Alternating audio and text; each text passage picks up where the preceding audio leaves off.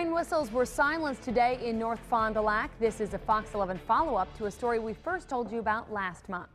Federal regulations require trains to sound their whistles at all public crossings.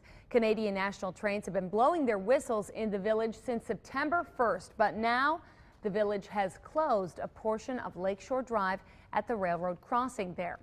Now, the move stops the trains from blowing their whistles an estimated 150 times each day. Residents who live nearby say the whistles blow at all times during the day, causing them to lose sleep.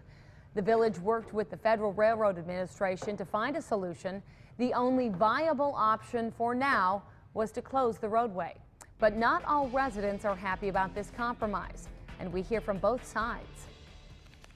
The boat landing is right across, and a lot of people are going to have to go way around now. It's long overdue. It's like living with a bully, and there's nothing, absolutely nothing you can do about it. The village is exploring building an overpass to reopen Lakeshore Drive.